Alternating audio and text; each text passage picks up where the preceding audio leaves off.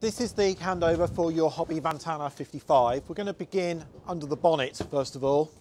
When you open up the passenger door, at the end of the dashboard on the left hand side you have your bonnet release. Under the floor you've got your engine battery, and underneath this seat box there you've also got your vehicle toolbox as well. So with the bonnet released, pop up the lever and then we look underneath the bonnet. Over on the extreme left-hand side, you have your screen wash access. Remove these caps and it gives you access to your brake fluid, power steering fluid and radiator reservoir, oil cap and oil dipstick. And because the engine battery is located under the floor, if you do need to jump start the vehicle, then the positive needs to go onto that flat plate there, which is typically concealed by a cap, and the negative goes over onto this bolt here. So, fuel filler cap, ignition key in, twist, and twist off, and straight forward into there. Down under the skirt, behind the exhaust, you've got your drain valve for your grey water. So this is the water from your shower tray, your vanity unit, and from your kitchen sink. Drive over a drain or a gully, outlet port's just there, turn the handle through, approximately 90 degrees, opens up an inlet valve, and allows all of that wastewater to drain out. Close it back over after use. Sitting inside the flap on this side, you've got your toilet cassette. Toilet chemical you'll need, I'll show you where that goes in a minute. Pull up on the yellow lever and the body of the cassette should come out. If it doesn't, if it offers resistance, just check to make sure that the slider inside is shut. Pull out the whole cassette. On a campsite, you have collection points for these to go into. So you take the yellow cap off to the top completely, tip the whole thing up, press the air valve, and as it tips up, so you let the waste then go out of the end unit. Before you put it back in, up to a capful of your base chemical, poured into there, mixed with about 2 litres of water. Give it a little swirl round so that it's charged up, ready to go, and then slide your cassette back in and away. Alongside you have your mains lead. Now, previous owners left 2 leads in the van. We'll show you those to you later on. One's a 10 metre lead, one's a 25 metre lead. To connect and disconnect, you have a flap which you need to open up, push in and push on. All right. Do this first of all and then connect to the power supply that you're going to be using. It's the safest way around. That's your exhaust vent for your gas water heater room heating system. So make sure that doesn't get blocked up or obscured in any way. So you notice just underneath the brake light you have your reversing camera. There's controls for it on the dashboard. You can drive with it on if you wish to do so. When we open up the back door, we've got access to our underbed storage area.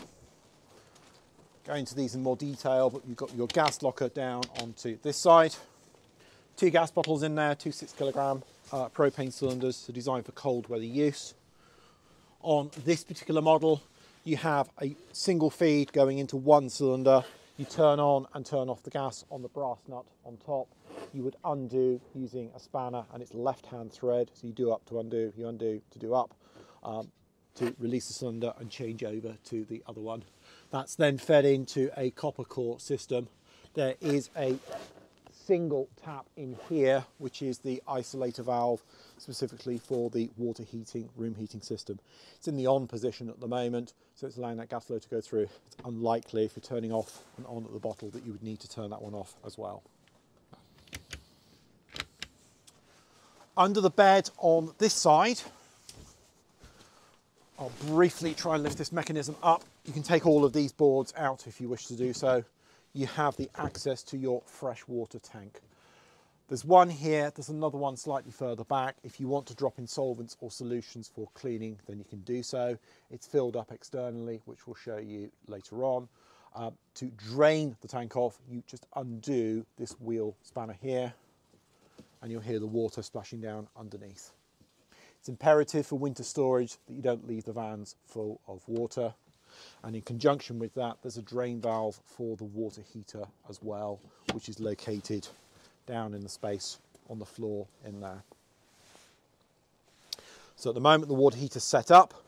There's a blue tap on top. It's in line at the moment, which means it's allowing the water system to go through. It's thermostatically controlled. So in the event of the air temperature in that space going below 2 degrees centigrade, the top tap turns through 90 degrees and a little blue spot at the bottom also pops out, and it automatically drains the water heater out to protect it.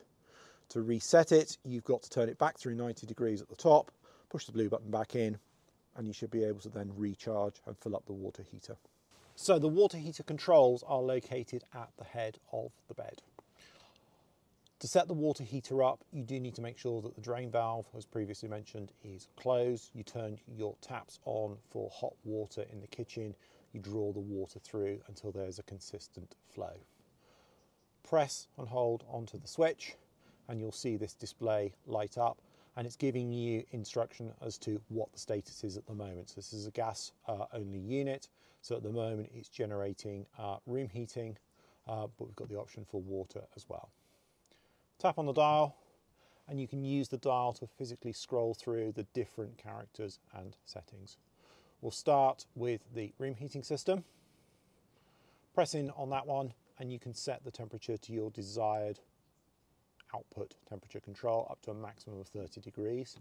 Whilst it's trying to heat up in this room space, the top symbol, the flame symbol, begins to flash.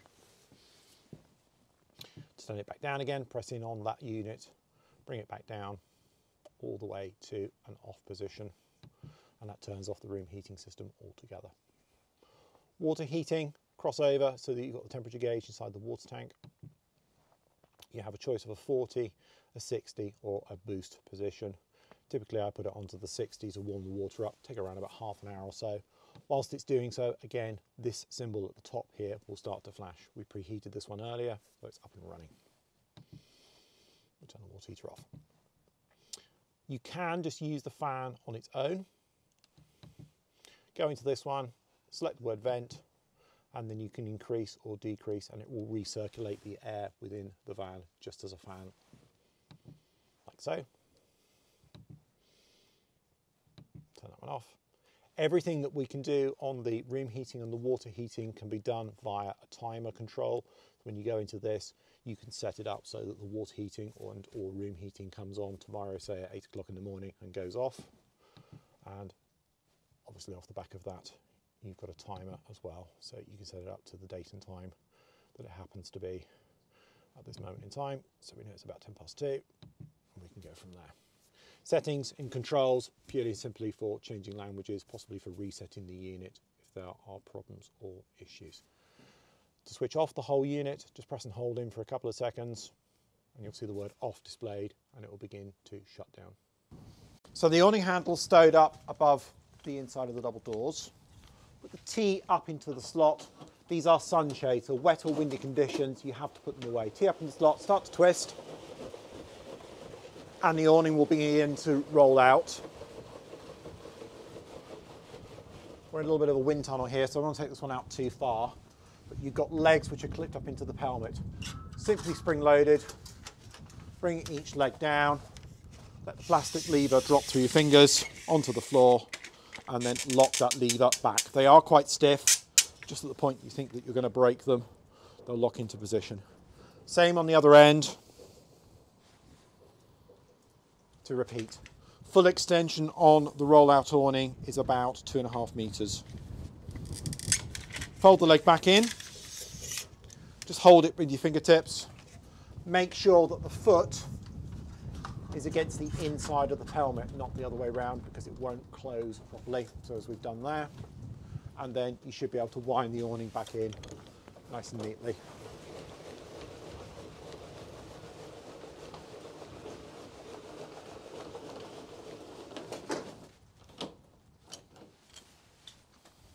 Water filler cap is located above the offside rear wheel. By the way, we've got a wheel trim on order for you. It should be in on Monday.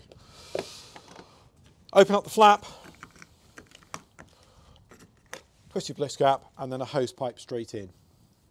This is just inside the limit for the sliding door. So a word of caution is if you set this to fill up with water, don't immediately just throw open the sliding door because it will likely catch and break off the top cap. When you're finished, lock the cap back into position,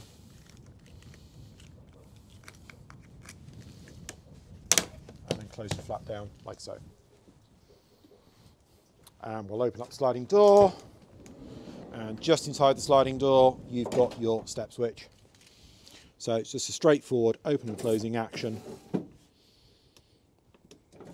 to make the step go in and go out. Critical to the whole operation of the 12-volt system in the back of your motorhome is this little isolator switch here. You can remove the key altogether. If you do so, your 12-volt system is completely switched off in the back.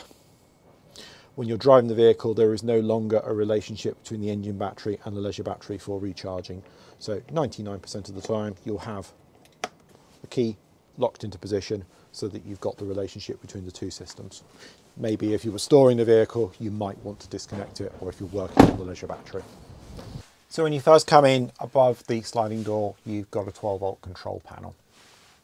These panels can be linked via a smartphone. There's a wireless local area network system. There's instructions in your handbooks if you want to run it off the app that Hobby provide. On and off is controlled via this simple on-off switch. The musical note symbol activates and turns on the hi-fi and reversing camera system that you've got in the cab. By pressing that, you'll see a light illuminate around the front of the unit. You have a battery level indicator which will show you the condition that the batteries are in, and also a water level indicator for your fresh water level, so you currently have about half a tank, and for your wastewater level as well. The floppy disk symbols 1, 2 and 3, I will try and explain it quite simply. If you've ever had a car with electric seats in it, they possibly came with a memory setting. These can be set up for presets for your interior lights. So you can turn on the lights within a certain order, perhaps for nighttime use, for example, so you've only got a limited number of lights, and then just have that as a preset rather than manually going around physically turning off different light groups. Choice of 3 different positions. At the moment, this one is set so that when you have got the interior lights on, it will default and it will take, for example, the ceiling lights down to a very low setting and then just put on one reading light in the back. The rest of your light switches come from the settings. So you have one for the outside awning light, one for ceiling lights and airline locker lights, and then one's above the cooker and in other generalized locations around the inside of the van, including spotlights and reading lamps within. There are other light switches that you'll find located around the van that turn on things like the bathroom lights as well. You can scroll around on this hi-fi type knob and it will give you things like your interior and exterior temperatures. The status on draw that there is on the battery, so at the moment it's 3.2 amps that's been drawn on the battery because we've got all the interior lights on. The current temperature of your water and room heating system, and incidentally you can run the controls that we showed you on the Truma system from here as well. And also then the status of your engine battery, also vehicle habitation battery, and then back to your water level, and then back to the front Hobby logos and symbols. So your mains RCD box is located underneath the forward-facing seat. At the moment, you'll see that we've got the system switched off at the moment. So you connect it to the side of your van first of all. You connect to your power supply on your sight post. You then turn on the end switch, the singular switch. Just do a quick circuit breaker test, make sure everything's safe. Should trip out instantaneously. And then you can then come across on the group switches, and that will turn on your 3-pin sockets and any mains supply units out that you have, things like the battery charger, for example. So under your sink, you've got your 2-burner hob and also your sink taps. Use something like a gas match or a gas lighter for turning on the gas supply. If you haven't used the gas for a while, you'll need to draw the gas through on the hob first of all. It's the most efficient way of making sure that you've got that continuity of supply. There's both burners working there. The lid doesn't have an isolator on it, so if you bring the lid down over the flame, it will continue to burn, it'll heat up the glass and the glass will explode. So make sure that everything is switched off and cooled down sufficiently before you bring the lid down. Hot and cold water controls, just a straightforward monoblock tap. Earlier on we did heat the water up, so after the initial surge you should start to see some steam rising on those hot taps. And that's giving you hot water for the shower and for the vanity unit as well. Around about 10 litres. Takes around about 30 to 40 minutes for the water to heat up on the gas, and you can see the steam now just starting to rise in the shot. All of that wastewater is going into your tank underneath, which you drain off externally. So your 12-volt compressor fridge, open the door first up. You'll see a little green light come on to tell you that the 12-volt supply is available for you to use. Turn your thermostat, the light will come on. The higher the number, the colder the fridge will become. You may hear a slight buzz. If you close the door over, there's two positions for the door to be closed into. In this position at the moment, it'll allow the door to fully close. If you open the door again and push it into the vent position, for storage, you put it into that position and it just allows airflow to go into the fridge, stop it becoming too mildewy. In one of the cupboards towards the back of the van, you'll come across this shrink-wrapped box. It is your reflation kit. It's the replacement for the spare wheel. It's quite common on hobby models. Undo the zip. There's a 12-volt adapter which plugs into a cigar lighter. You can use it as an air compressor for inflating the tyres, or you can change it over and use it with a gel, and it squirts a resin in to seal up any potential slow punctures. So when we move inside to your toilet and toilet cassette, you've got a swivel bowl action on the main bowl itself. To the right hand side of the bowl, you've got a 12-volt lever. Before you use the toilet, bring that lever forward, and it allows the main wastegate to open into the bottom of the bowl. Let your waste go straight through. To flush the loo, you press the blue button at the back. It takes a direct feed from your fresh water supply and flushes it around the inside of the bowl. When the cassette is approaching full, you'll see an indicator light coming on like so, telling you it needs to be emptied. After use, push the slider back and it closes it off. Recommend that you use a toilet paper that is designed for chemical tanks. If you use domestic toilet paper, it can lead to clogging, which will make it more difficult for you to empty. Your vanity unit, straightforward. Again, a hot and a cold tap onto this. But this also comes with a pull-out attachment, so you can then make it into the shower head as well.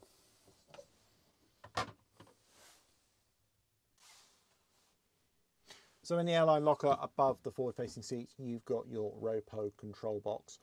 This unit, if it's connected up to a TV with a decoder built into it, is very straightforward to use. Turn on the system and you'll see a series of lights come on.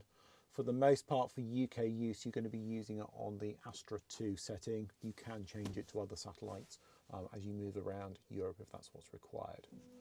You'll hear buzzing from the roof. You'll see a power and a green LMB light come on. When it successfully locates, the amber lock light should come on, and you should then be able to tune your TV straight in to the available satellite Freeview channels. Inside the locker on the left hand side, you've got the option of a 12-volt socket. If you're buying an Avtech TV, it would plug into there. If you are on mains hookup, you can use a main 3-pin.